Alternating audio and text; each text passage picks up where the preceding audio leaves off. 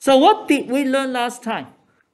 We learned about the bracket notation. Now you should be very familiar with the fact that a vector can be represented as this bracket notation A. What is the meaning of A? I don't know, unless you tell me, unless I tell you, right? So I can write anything, A, this vector, or even V8, for example, right? If we have a good communication, I write this as VA. It is also okay. It's not ambiguous, right? But most importantly, we can write them in a column form with all these coefficients. What is the meaning of this coefficient? What is the meaning of A0?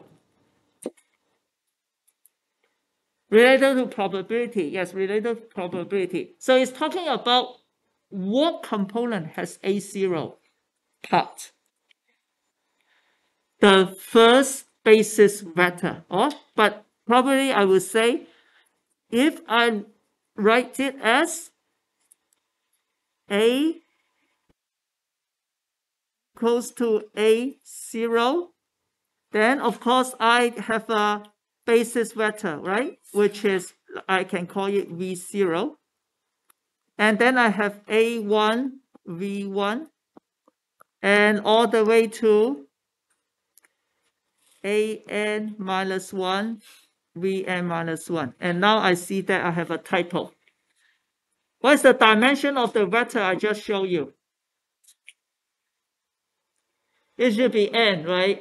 Here is n plus 1, right? What I'm writing, right? So this is a typo. It should be an minus 1.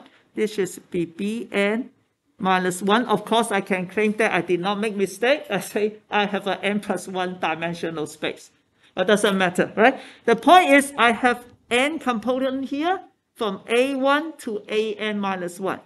What you mean for each of them is that I have, when I write this as a column vector, I means I have A0 of V0, which is the basis vector. Just now, if you again forget what I'm talking about, go back to your three-dimensional space. I have a vector equal to 1x hat plus 2y hat plus 0.3 z hat. I can write it as 1, 2, 0.3, right?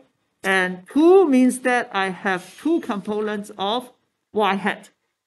And y hat is the basis vector in the y direction. Is that okay? Now, very important, right? This is not, you don't need to be so obvious to you. And then we did a lot of examples, and eventually we found out that the inner product of the vector is nothing but just the bra times the cat. Okay? Can you tell me again, how do you find the bra of a vector? For example, I have A, right? What is A bra?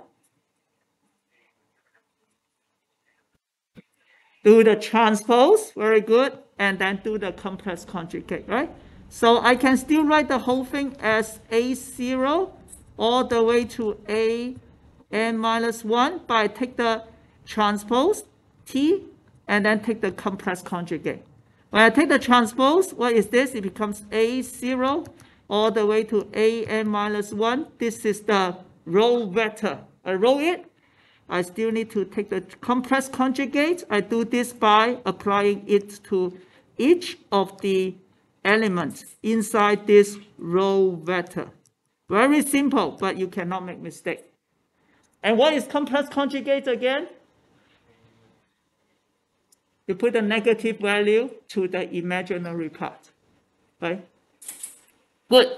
If you forget anything, but you should at least remember what is the meaning of a bra cat. A bra times a cat is the inner product. Okay? We talk about superposition also. Superposition is what? Just that you have any state is a linear combination of the basis state, and that is basically what we just said here, right? And as I've mentioned many times, spin up, spin down are just some basis. It has nothing to do with the x hat, y hat, and z hat in your space. Okay, they live in another space. Just be careful of that. If you cannot make sense of something, just remember this is because it is not in the real space. Then we say measurement. When we do a measurement, what happened? Just like the spinning coil, stop it.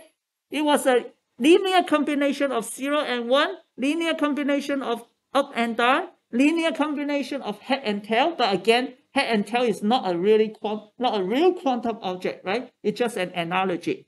Or just like the girl, with a linear combination, whether yes or no to my question, right? When we measure what happened, it will collapse the wave function. Every state is also a wave function, right? If we project it into the real space, actually, it is very neat if we use the bracket notation. Maybe I show you, but you don't know to know that. For a wave function, is just equal to that you project it. If you have state A, you project it to the X, the eigenvector of the real space. Now, this eigenvector of the real space is not X, Y, Z. Every point is a basis in this dimension.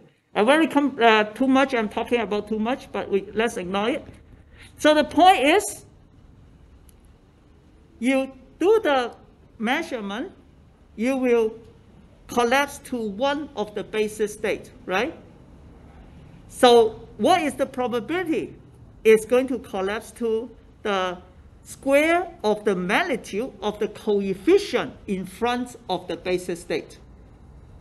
So can you tell me, for example, for this vector, when I do the measurement, if this is a quantum state, what is the probability that you will collapse to the second? The first one is 0 state. The second one is the first state. What is the probability it's going to collapse to the first state?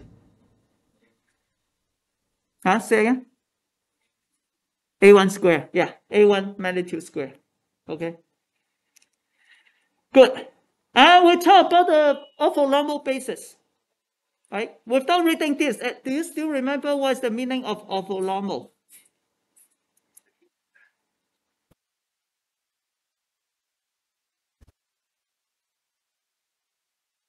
Good. Very good. Right? Orthonormal basis has the basis vector. So this basis, right, in this particular case, has a set of vector B, I, for example. This is very difficult to see. It has this basis, this is a set, a space, right? It's a set. In this set, you have some vector Bi, right? B0, B1, B2, B3, B4, right? And as you said, it is orthonormal if the dot product between the bases, when they are not the same, just like the 3D x and y are not the same, is 0. That means they are orthogonal. Right? Orthogonal to each other. Perpendicular to each other. When you're perpendicular to each other, it means we don't have anything in common. Right? To myself, I'm going to be normalized. Of course, I have 100% in common to myself. I project to myself because for the same vector, right? But not just that I have 100% in common. My length is also one unit. Okay? Then this is called orthonormal, right? So in quantum computing, from now on, always think about orthonormal basis. That really simplifies your calculation, right? Because once you dot product a basis vector with another basis vector, they will all be 0 if they are not the same, and becomes 1 if they are the same, right? For example, this is just like the XYZ system, right? If you have X dot, for example, I have 0.5 X hat plus 0.5 1/2. y hat. This is not let's just do square 1 over square root 2. So you see that it is also normal. 1 over square root 2, right? I have two vector. This is just a regular vector operation, right? What is x dot x? 1, right? What is x dot y? 0, right? So it becomes very easy to deal with this thing. When you have an orthonormal basis, because this one gives you 0. If not, then you need to think about what's x dot y. You cannot, that is very complicated.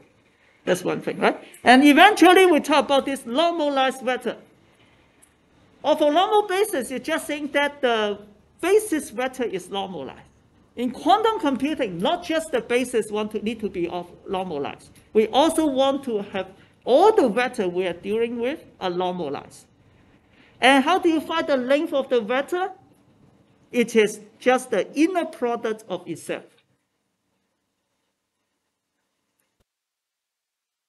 Any questions?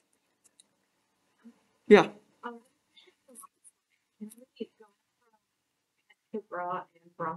Both ways, or is it just yes? You can do that, but then when you go back to the cat, then you need to rotate in another direction, clockwise. Yeah. So it was counterclockwise. Now you do clockwise. Yeah. Which one's when you go from cat to bra, right? That is, but yeah. Yeah, sure. Any other questions? Yeah. So in the next slide, so the last line there, if it's not normalized, you can just normalize it by yes. The product comes out, just divide the coefficients by the whole length. Exactly. Yeah. If it's not normalized, we need to normalize. We'll study it later. That is a problem after measurement. After measurement, then you collapse to one of them, right? Here is not measurement, but you collapse to one of them. Then you need to normalize it. We'll look at that later. Good question. Yeah. Okay.